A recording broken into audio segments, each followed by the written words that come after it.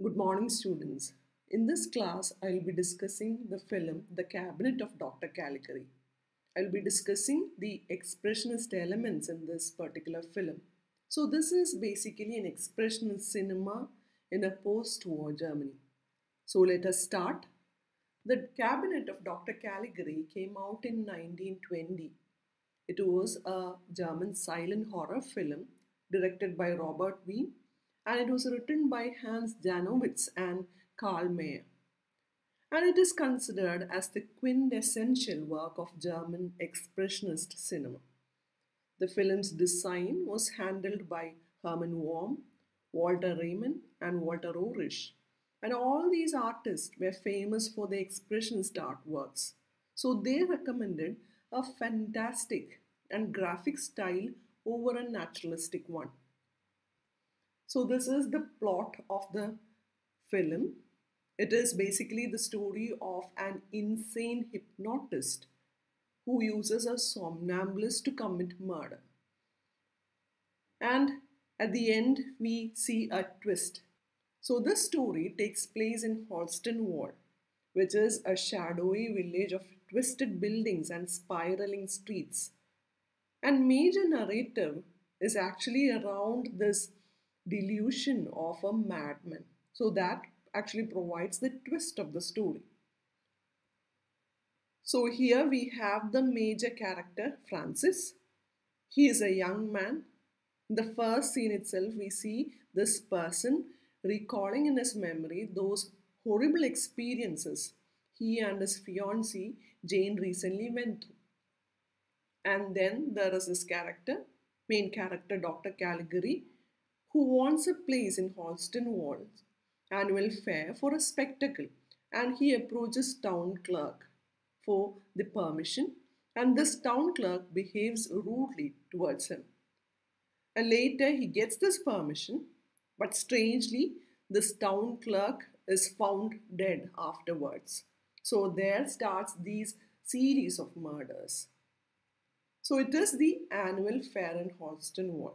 This is where the story happens. And this character, Francis, and his friend Alan visit this cabinet of Dr. Caligari, which is a spectacle which Dr. Caligari presents before the audience, and in that he is presenting a somnambulist. It is an exhibit where this mysterious doctor shows the somnambulist who is named Césaire, and he awakens him for some moments from his death-like sleep. And there, his friend, Francis' friend, Alan, asks Césaire about his future. And Césaire answers that he will die before dawn. And the next morning, strangely, next morning, Alan is found dead. And Francis obviously suspects Césaire for being the murderer, and he starts spying on him and Dr. Caligari. Parallelly, there is this criminal who is trying to kill an elderly woman taking advantage of this fearful situation. And the following night, we see Césaire is going to stab Jane in her bed, but softens when he sees this beautiful woman, and instead of committing another murder, he abducts her. And Jane's father awakens because of the noise, and he and some servants follow this fleeing Césaire. So Césaire takes this Jane along with him. But later, Césaire cannot outrun his pursuers, and he gently places Jane down on the ground and runs away. And Francis and police investigate the caravan of Dr. Caligari because they are suspicious of the involvement of Dr. Caligari in these series of murders. But this Dr. Caligari succeeds in slipping away. And Francis runs behind him, and he sees that this Dr. Caligari disappears into a madhouse, into an asylum. And Francis enters this madhouse where he is sure that he will find the truth behind all these mysterious events. And upon further investigation, Francis is shocked to learn that Caligari is the asylum's director. He goes through his diary, and he found that he had this, Dr. Caligari had this obsession with the story of an 11th century monk named Caligari who used a somnambulist named Cessair to commit murders. And Francis and the colleagues of Dr. Caligari call the police to Caligari's office, where they show him Cessair's corpse. And Caligari then attacks one of the staff, and later we see that he is subdued, restrained in what is known as straitjacket, and becomes an inmate in his own asylum. So we think that the story ends there. No, then comes the twist. Francis is actually revealed as an asylum inmate. Both Jane and Cessair are also patients there. And Jane believes that she is a queen, and we understand that Cessair is not a somnambulist but awake, quiet, and not visibly dangerous. And the man Francis refers to, Dr. Caligari, is the asylum director. And Francis attacks him and is restrained in a straitjacket. And then he is placed in the same cell where Caligari was confined in Francis' story. And later, in the end of this film, we see this asylum's director announcing that now he understands Francis' delusion and he is confident that he can cure him. So, here ends the story of this film. I hope you have seen the film. If you haven't, please watch the film and come back to this video. So, in this class, I'll be discussing the expressionist elements in this cinema. Expressionism, as you see, was pioneered in Germany in the first decades of the 20th century and was originally formed from progressive artists and writers in search of a deeper, more spiritual meaning to life. And these men and women sought a more emotional perception of our world. They wanted to completely steer away from the idea of a materialist society and a place of industrialization. And in post-war Germany, these unconventional filmmakers such as Karl Mayer and writers like Hans Janowitz, they tried to seek a new unconventional and stylized fashion. And the artist of an expressionist piece, they tried to depict subjective emotions in art form rather than objective reality. And there is this use of distortion, exaggeration, and fantasy, and they are used to convey this emotion. And artists relied heavily on the effects of infrequent angles, color, and defining bold lines to create a distorted version of reality. And the location shots they used were non-existent because these filmmakers were trying to find a design which is challenging and which is at the same time stemming away from the relatable world. And along with that, this was in keeping with the fact that Germany was in poverty at that time, resulting in low budget films. So these sets would be entirely man-made with bold angled buildings, often creating the sensation that the world is close to collapsing into itself. And the film is based on the distinctive theme of an outcast individual.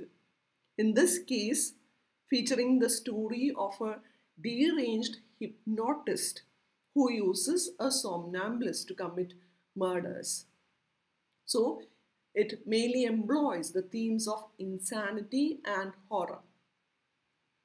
So, this is what Herman Wong says about this set design. He says, "We spend a whole day and part of the night reading through this very curious script. We realized that a subject like this needed something out of the ordinary in the way of sets. Raymond, whose painting in those days had expressionist tendencies, suggested doing the sets expressionistically. So we immediately set to work roughing up designs in that style.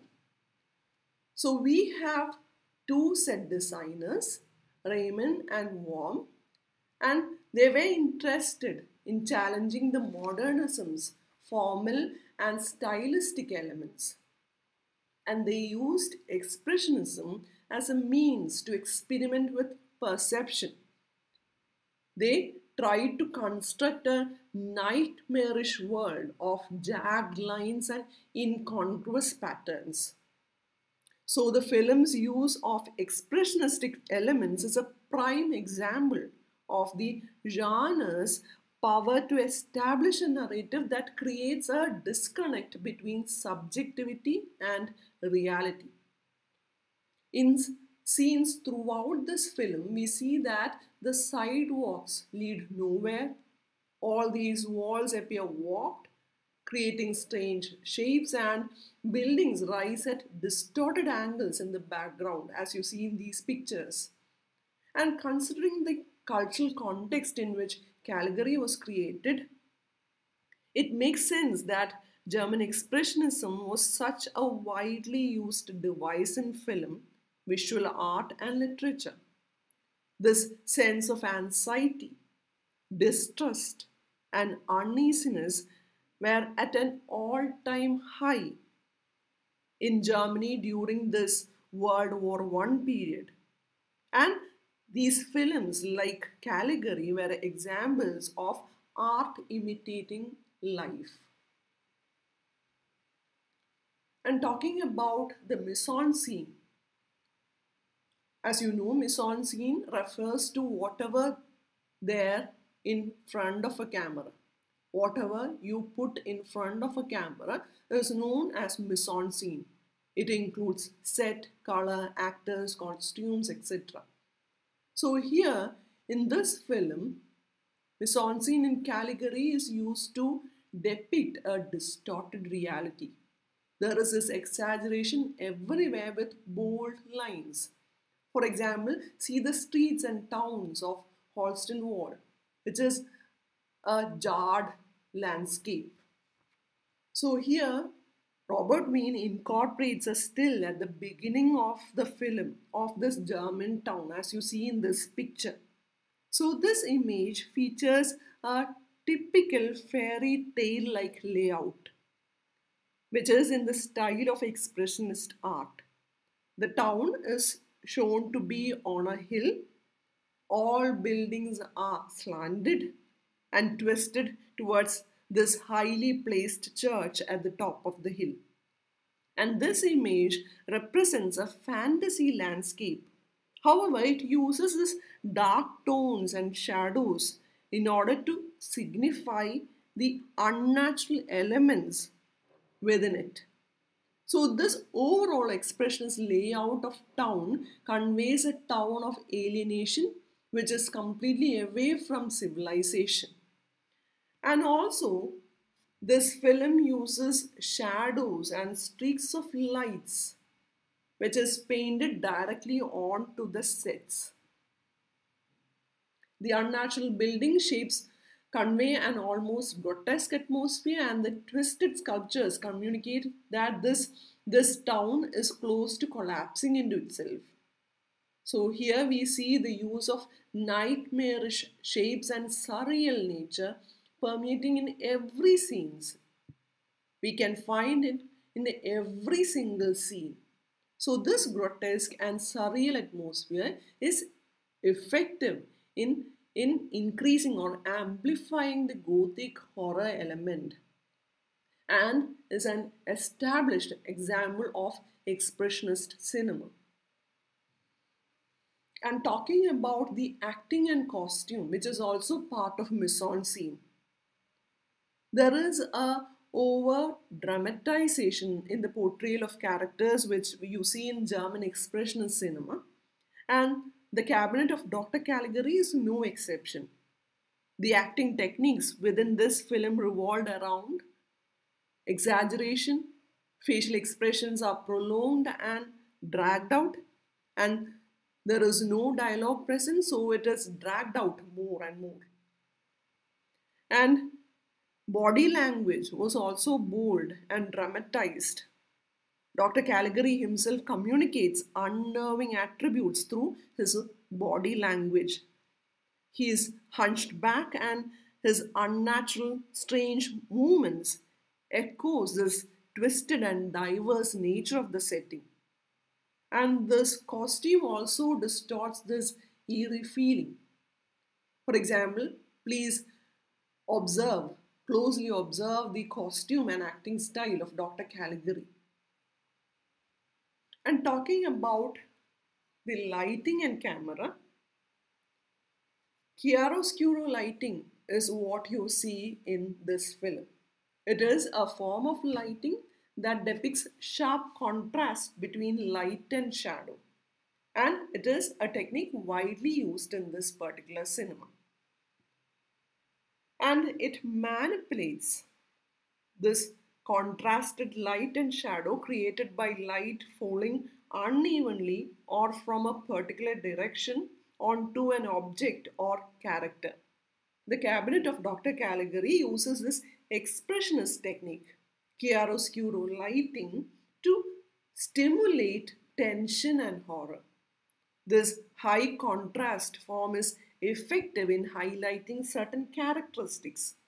For example, when the light falls unevenly onto the face of this somnambulist, we see his extra blackened eyes, which becomes bold and grotesque, and the audience are made aware that this character possesses an element of the supernatural. There is this particular scene in the film which features Francis going to the police station, and the light that falls on the stairs in the scene was made by paint. This expressionist method of painting lighting onto the set design is effectively used by Wien in this film. The filmmakers who seek a German expressionist aesthetics might choose this as a device which enables them to have control over the lighting. And along with that, we see extreme candid camera angles, which is also known as tilted camera angles or Dutch angles, which is normally used to denote distorted mental states. So this is a candid shot which distorts our perception. This is an example for chiaroscuro lighting, which shows this in this particular scene. We see this sharp contrast of light and shadows. And there is this similarity you see in these two pictures. One, as you know, is the famous painting by Edvard Munch, which is titled The Scream, and this particular face of Césaire. So we can also see that even in plot, we can find these expressionist elements. The themes of insanity and distortion of reality is throughout this plot. And as I said earlier, it uses these themes of estranged individuals and horror elements.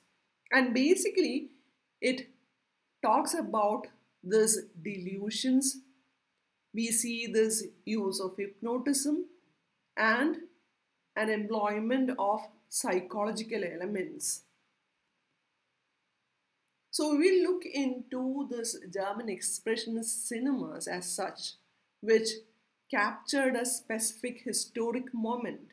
As you know, all these expressionist films which came out in 1920s was based on the premise that film becomes art only to the extent that film image should differ from reality.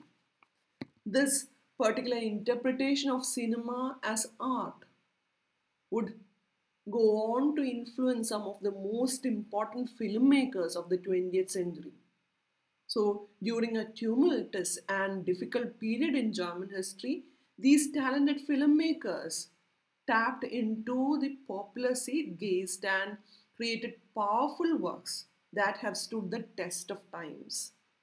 The films of this era are, in their own way, a revealing look at a society at a particular juncture, at a particular moment in history. And it tried to express the disillusionment, distrust, and isolation which was experienced by many people living in Germany at that time. So, here I conclude. The cabinet of Dr. Caligari was the pinnacle of expressionist cinema. This film captures the distorted and unorthodox aesthetics of the art movement.